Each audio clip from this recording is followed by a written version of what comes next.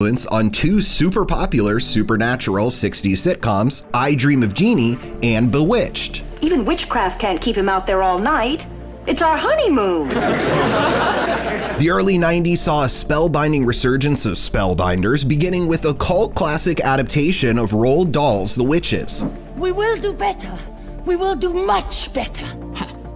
Better is no good either. And another cult hit that became required viewing every Halloween, the hilarious 1993 Hocus Pocus. It's a star!